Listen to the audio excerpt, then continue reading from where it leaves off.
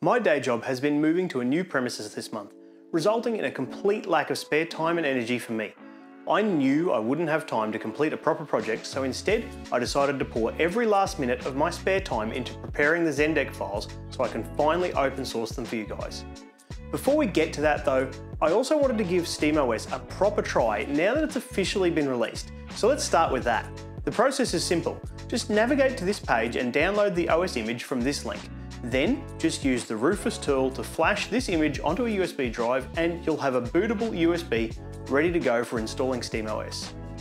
I don't want to lose my Windows installation just yet, so before I do anything to the ZenDeck, I'm going to swap in a spare SSD so I don't have to worry about overwriting anything. With that out of the way, let's get the installation going. I've got a keyboard connected to the second USB port so I can hit delete and enter the BIOS and force it to boot from the USB drive. The installation all went smoothly, but almost immediately, I ran into the same problem I had with Bazzite OS when I tried it a year ago.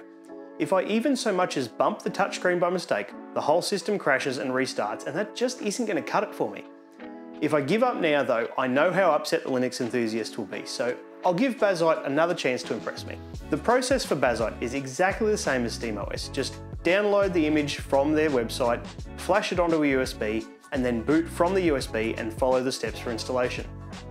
The installation is pretty much the same, but this time the touchscreen is working perfectly. As far as I can tell, the only thing that's missing is support for the UPS battery system. I was able to add in a small file into this folder, which then allows Linux to detect our battery. The only problem is, while it now shows up in the system tray in desktop mode, it is sadly still missing from within the gaming mode, meaning it's not much use to us right now. I've reached out on the Bazzite Discord group asking if anyone knows how to get the OS to display this type of battery from within game mode, but so far I haven't had any useful responses. If you think you know how to solve this problem, please let me know in the comments or jump on my Discord channel and offer your expertise because I'd really like to get this working. I tried a quick bit of gaming with one of my recent Steam sale purchases, the Crash Insane Trilogy, and it looks like I'm getting around the 50 FPS mark in this level at native resolution and the low defaults, which is actually a bit better than I managed in the same level and settings in Windows, so I'm otherwise quite impressed. If I can get this battery monitor situation sorted, I might just stick with Bazzite OS this time. Now, before we get onto the files, we need to thank this video sponsor, PCBWay.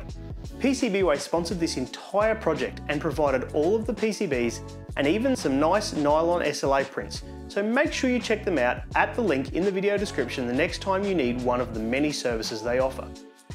Now, on to the part I know you've all been waiting for, the files. All of the files you'll need for the housing and controller PCBs are up on GitHub, along with a bill of materials for all the parts you'll need to purchase. I've provided step and STL files for the entire design, as well as a full assembly in step format, so you can look at how everything fits together. The software for the two controller PCBs are there along with the trackpad controller, so you should have everything you need to get started. I've split the power management board out into its own GitHub page because it's complex enough to be considered a project on its own.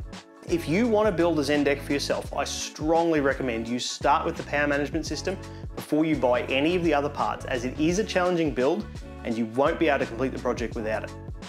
This is the latest version of my BMS design, so all of the issues I had with it in the earlier videos have been fixed, but there's still a few little lingering issues that I haven't been able to sort out that you should watch out for. The first one is the charging speed. One of the biggest problems I had with this project was getting the BMS to charge at the correct speed over the USB-C port. I did have it working when I completed the previous video, but shortly afterwards it stopped fast charging again and dropped back to the painfully slow 15-watt charging that I had been doing all along.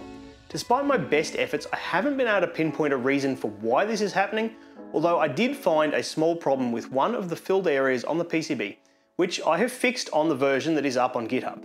It's not a software issue because the secondary charger port charges at the correct speed consistently, and they are both controlled by the same area in the software. And since its hardware is basically identical, I suspect the issues I'm getting now are simply either an assembly issue or a faulty bit of hardware. The only other issue I've had is that sometimes the BMS just doesn't show up in Windows. This one has got to be a software problem, but I haven't been able to work out why it happens yet. When it does happen, a quick restart of the system always seems to solve the problem, so in my eyes, it's only a minor issue. Hopefully, by open sourcing the design and having some new eyes look it over, we might be able to solve these final few little quirks. I've included all of the KiCad project files for the BMS along with the gerbers for the current version of the design, so you can easily have the boards manufactured if you don't already have KiCad installed. I haven't had a chance to write out a neat bill of materials for the BMS yet, but for the time being, the information can be extracted from the KiCad project files, and I will endeavour to get the bill of materials finished off as soon as possible to make it as easy as I can for you guys.